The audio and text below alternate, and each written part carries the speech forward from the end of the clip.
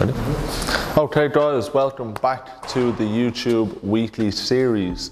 So this week we've got Isaac in the seat. Isaac is one of our educators here at the Academy and also one of our senior stylists from the salon. This week we're going to be focused more on clipper work in my video.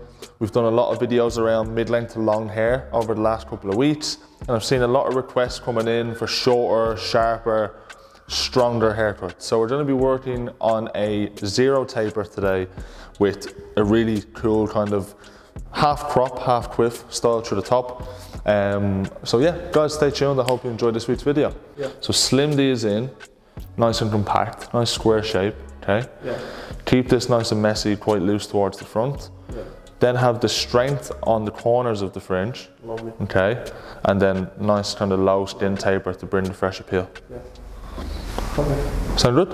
Yeah?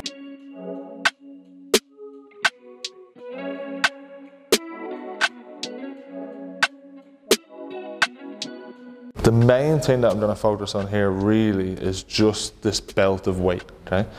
So as we can see, the weight begins lower than where we would expect to have the weight beginning. So we're going to remove some of this, tidy up the shape, okay? And allow this to be kind of the main point of weight, okay? So we know now that everything above there is to be layered and everything beneath that is to be graduated, okay? All we're going to do is start off by just kind of almost fixing what's going on here at the crown.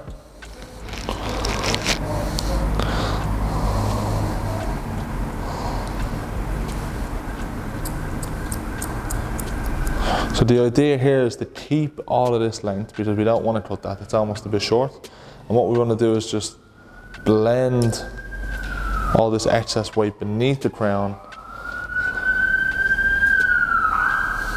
up into that existing weight.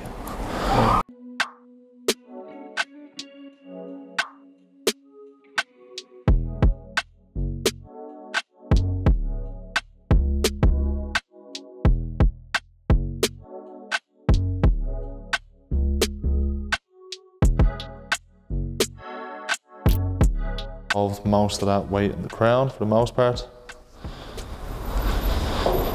Now moving to the sides, same as always, we're just going to slim that weight in right along the contour.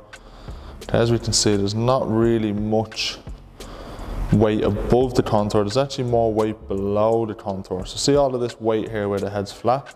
Ideally we just want all of that to be slimmed in.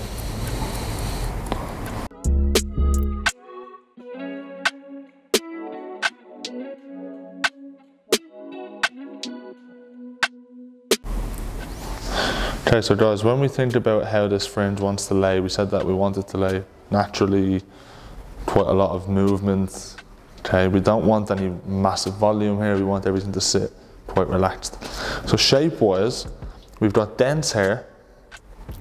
Ideally, we don't need an extension of length, we can actually reduce some of that length and weight in a round shape, and that will actually help that hair to just sit and nestle here towards the front. Okay? So what we're going to do is lift up that corner, and that very small corner that exists, we're going to just remove that there. Look. It's not much, but even the smallest change of shape here will affect the overall style and improve it. All we're doing here is just slimming down any of that excess weight at the front to allow the hair to sit as naturally as possible in that front zone. There's the new section, there's the guide.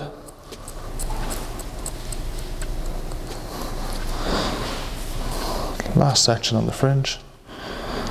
Carrying the guide over.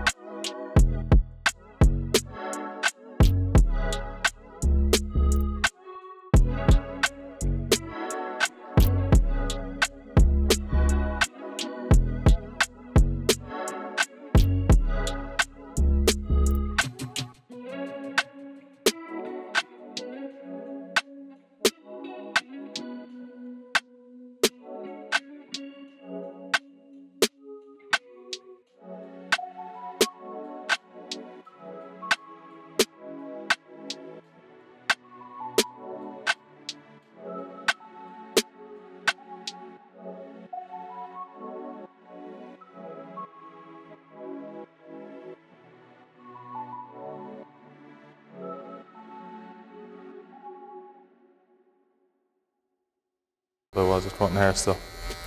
I said, Stairsy, look. It's not about quantity, bro. It's the quality. It's the quality.